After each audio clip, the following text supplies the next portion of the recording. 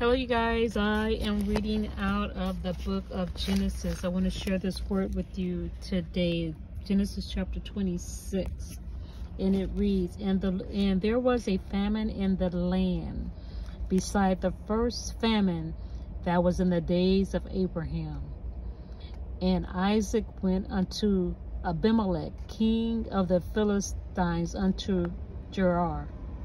And the Lord appeared unto him and said, Go not down into Egypt, dwell in the land which I shall tell thee of. Sojourn in this land, and I will be with thee, and I will bless thee. For unto thee and unto thy seed I will give all these countries, and I will perform the oath which I swear unto Abraham thy father. And I will make thy seed to multiply as the stars of heaven, and will give unto thy seed all these countries. And in thy seed shall all the nations of the earth be blessed, because that Abraham obeyed my voice and kept my charge and my commandments and my statutes and my laws. And Isaac dwelt in Gerar. And the men of the place asked him of his wife. And he said, She is my sister. For he feared to say, She is my wife, lest, said he, the men of the place should kill me for Rebekah, because she was fair to look upon. And it came to pass, when he had been there a long time, that Abimelech, king of the Philistines, looked out at a window and saw, and behold, Isaac was sporting with Rebekah his wife. And Abimelech called Isaac and said, Behold, of a surety she is thy wife.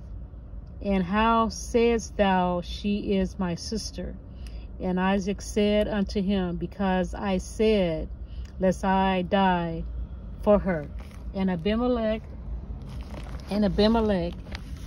said, What is this thou hast done unto us? One of the people might lightly have lain with thy wife, and thou shouldest have brought guiltiness upon us. And Abimelech charged all his people, saying, He that touched this man or his wife shall surely be put to death. Then Isaac sowed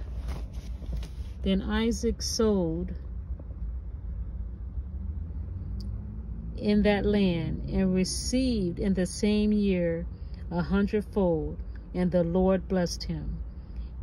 And the man waxed great, and went forward, and grew until he became very great. For he had possessions of flocks, and possessions of herds, and great store of servants. And the Philistines envied him for all the wells which his father's servants had digged in the days of Abraham his father. The Philistines had stopped and filled them with earth. May the Lord add a blessing to the reading and to the hearing of this most holy word. I read from you from the book of Genesis, chapter 26, the first verse to the 16th verse. May God add a blessing to the reading of this word. Amen.